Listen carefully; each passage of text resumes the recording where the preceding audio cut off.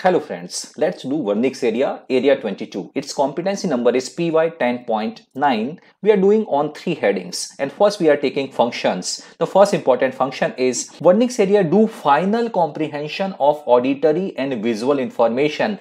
This means whatever we hear or whatever we see, this all information finally reaches to Wernicke's area, and Wernicke's area makes complete meaning of it. For that, it get inputs from multiple areas, especially association area, from auditory association area also, from visual association area also, from sensory association area also. Whatever we already know, that information also reaches, and mixing all these information by association of all these information, Wernicke's area make meaning of that auditory or visual information.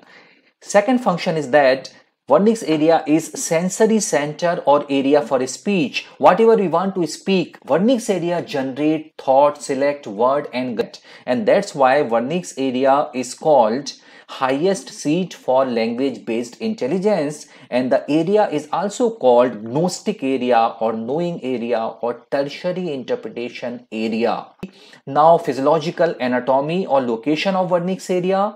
We can say that all these are very superior or top class function. So we can take the word superior and top class, so temporal. So it lies on superior temporal gyrus in categorical or dominant hemisphere, that is left hemisphere in majority of the person. In fact, posterior part of superior temporal gyrus. And finally, we are doing the clinical part. So lesion in the Wernicke's area causes sensory aphasia, in which person speaks a lot, word output is increased, speech is fluent. It's fluent because Broca's area show abnormal kind of hyperactivity, maybe due to denervation hypersensitivity. But as Wernicke's area is not working, the speech does not make any sense. Lot of jargons, lot of new imaginary word that does not make any sense. Such speech happens. So this was about Wernicke's area. नैना तेरे कजरारे हैं,